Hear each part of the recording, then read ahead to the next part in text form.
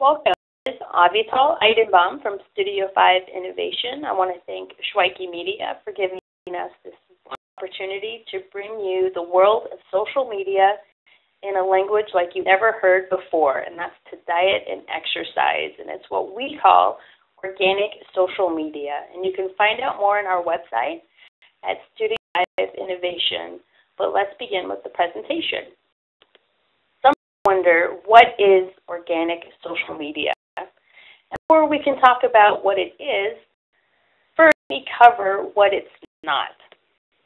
And what it's not is, some people think that organic social media, certain traffic you get on your website. Organic social media is not about buying likes, generating false testimonies, or cheating Google rankings. I may say, of course, that's not what social media is. You can see why some businesses consider these avenues in order to get more likes, more rankings for their website.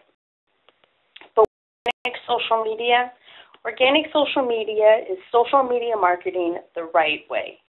But in order to understand how to use organic social media, first we have to understand what it exactly is. And first we need to get a healthy body.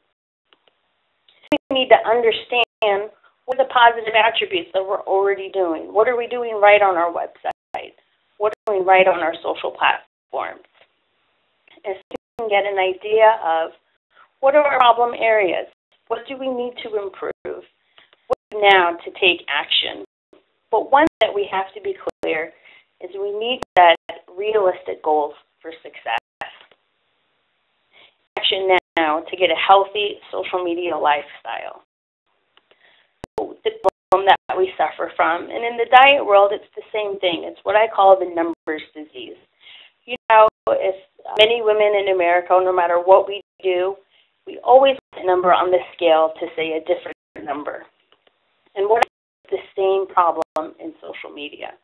We are so obsessed with our number of likes on our Facebook page, or followers that we have on our Twitter feed, that when that becomes our ultimate focus, it's easy to lose track of what our real goals are and how to achieve a healthy organic social media body.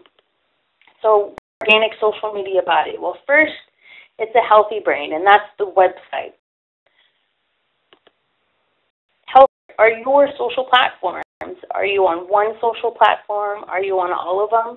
Whichever social platforms you participate in, you want to be sure they're optimized and integrated with your website and with each other.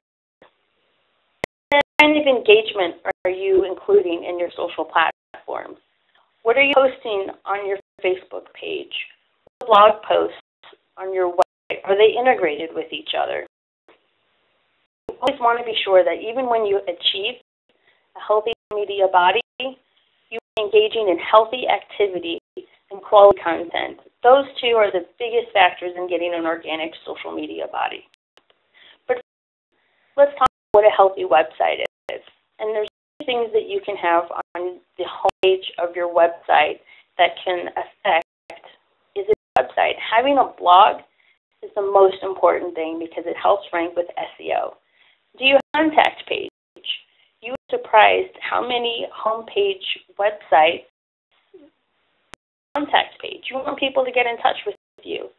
A healthy website includes a contact page. Is it responsive? What we learned from 2012 is that more and more users are using their mobile devices to shop online, to check their email, and to communicate in various ways. And a responsive website is very necessary in these days to audience that uses their mobile device.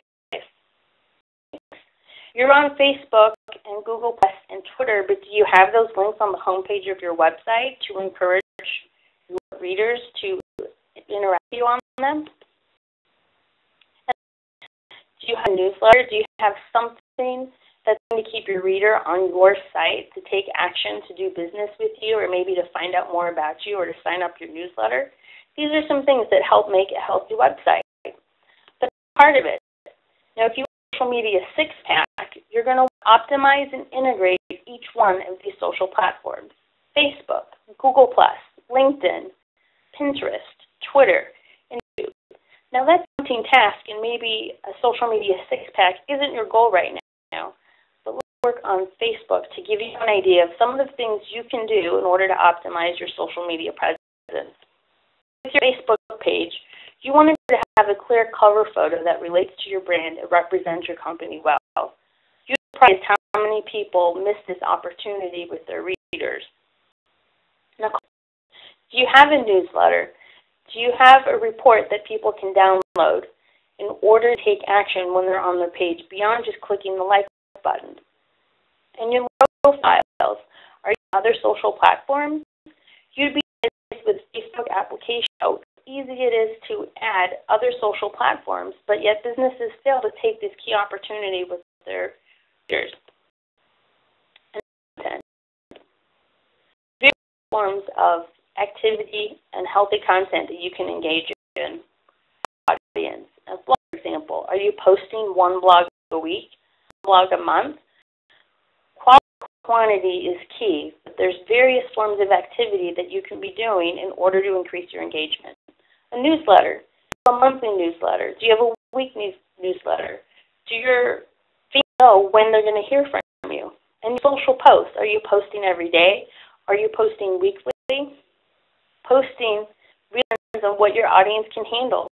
Some may want one post a week and that's it. But depending on your goals and what your audience can handle, activity content are key essential ingredients in organic social media presence. Organic social media body, there's 3 meals a day. Just like we have breakfast, lunch, and dinner, there's 3 key meals in your organic social media body is to educate your audience and retain. Those are the 3 things they're looking for that's going to get them to like, comment, share, and most importantly, to keep coming back. But breakfast, lunch, and dinner, we need to be a little bit more specific about what kinds of content we can be putting in our engagement. So these are healthy portions. And just there's a right and a wrong way to eat, there's a right and a wrong way to post in your social media presence. That draws your fans is relevance. What are you posting? Is it relevant to your business? Is it what you would expect to hear from you? Gas fees from a real estate agent isn't very relevant, but what kind of value does it offer your readers? And that's the second part of the healthy portion. The action. You're giving them great content, but what are they supposed to do with it? Ultimately, you want it to lead to traffic and conversions to go to your website. So maybe they'll make a purchase, maybe they'll show your information from a friend, but they need to have call to action in order to do something with that post. And it's happening. We're in such a busy society, we don't have time to even look beyond 2 words posts. And our fans are having less time to anything that we're putting out. So we have to be sure it draws their attention in a very concise, consistent manner that's relevant to our brand. That's a lot of information, so let's do a quick social media recap. First, a healthy website. That's the brain of your website, where you want eventually to send all traffic to, whether it's from your blood or your heart, everything's going back to your website. You want to have these social platforms. Maybe you can't get a social media six-pack right now, but which platforms can you handle? Many people want to just stick with the Facebook page before venturing off into other platforms like Twitter or Google+. And engagement. Do you have a newsletter? Are you building your list? What kind of posts are you sending out? Do you have a schedule to send out? What is it? Are you just winging it and taking it day by day? Or do you really have a set schedule? What kind of content are you posting in your social platforms? Are you just retweeting and reposting what everyone else is saying? Or trying to come up with something original that's key to what your readers want to hear from you? So if your fitness test, the next steps for obtaining an organic social media body is first to get a healthy body. Some areas that you need to improve on? Or pretty good where you are right now. If not, consider detox or boot camp. First, optimizing your social platforms. Even if you're not going to be active on Google+, set up a Google+ page. So if one of your fans is using Google+ and finds you there, can get in contact with you. Realistic goals. We all be an Olympic athlete and look like a supermodel in comparison to our social media presence. But can we realistically achieve it if we're not spending hours a day on it? If you 1 hour a day or even 15 minutes a day, what can you realistically accomplish? Baby steps are fine. And that you decide to do, you want to stick with it. And get support if you need it. Do you have a social media strategist look at your presence to help you save time and focus on platforms where your fans are? Thank you for the presentation. And any questions and answers, we can take it now. The biggest question I get people to ask me is Facebook still worth businesses? And many people will argue because Facebook page reach has dropped drastically, and Facebook, people don't feel they're giving the love to businesses as they should. But I've heard some great information that a Facebook page is still a great source of engagement. Many these days, the first place they look is at the Facebook page if they're wanting to find more business. But Google+, with Google Hangouts, they're a rising social platform. I would strongly recommend Google+ too. Thank you so much for the presentation, and I want to thank Shweiki Media again for the opportunity to present organic social media.